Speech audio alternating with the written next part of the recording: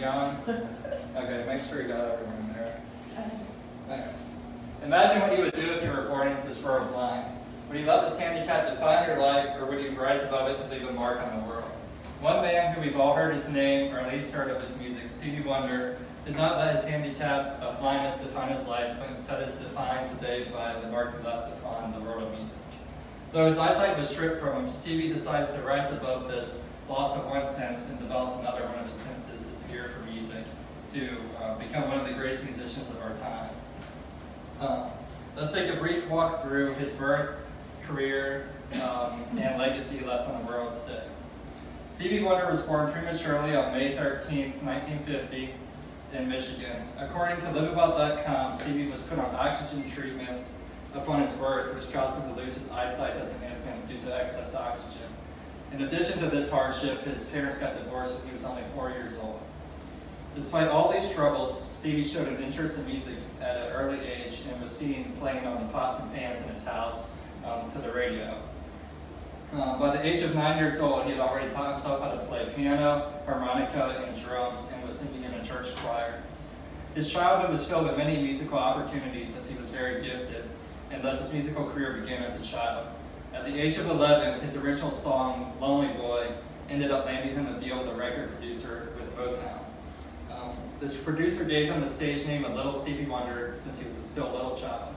He began touring and recorded his first album, Tribute to Uncle Ray, at 11 years old. His first two albums did not go too well, but his third album he recorded, called The 12-Year-Old Genius, got him on the map. This album contained his song called Fingertips, which was the top of the charts of both R&B and pop music, as said by HistoryOfRock.com.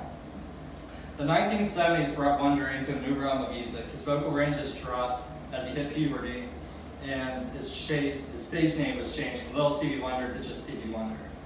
He signed a new contract from Motown, which let him be more independent in his music.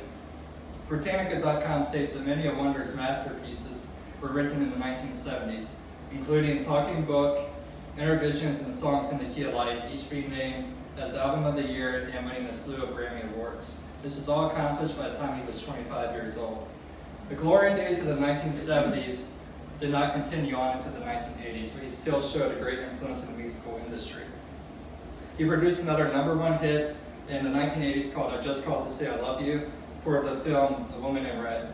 He still performs today and writes many songs, but is a lot lesser degree than he did in his earlier years.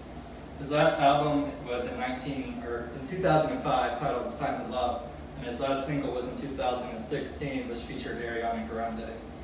Stevie's legacy is seen not just in the musical world, but also as a political and social influencer. He has and still currently fights against apartheid in South Africa, raises money for AIDS research, and is involved in numerous children and cancer charities. Stevie played a role in the election of Barack Obama to the presidency of the United States by performing at his rallies and offering his song Signed, Sealed, and Delivered as the theme of President Obama's campaign. Musically, Stevie left his name on the world of music as a whole, as his genre of music spanned from R&B, soul, funk, rock and roll, reggae, and jazz. He was inducted into the Rock and Roll Hall of Fame in 1989. According to StevieWonder.com, he was the youngest solo artist to be inducted into the Rock and Roll Hall of Fame at 29 years old, and also the youngest person to achieve a #1 single and album at age 13. Stevie also has won the rights to publish copyrighted works into a format accessible to the visually impaired to help those that lost sight as he has. Stevie's life shows us that despite the hardships that we face on a day-to-day basis, we can rise above those and impact the world around us. Instead of falling into a depression due to his lack of eyesight and his parents' divorce, he grabbed onto the one thing he loved most, which was music, and used that to impact those around him. He brought joy to many through his music, whether it was for entertainment, political purposes, or for charities. Next time we think of our struggles, let us think of the things that we do still have and pursue those as Stevie did.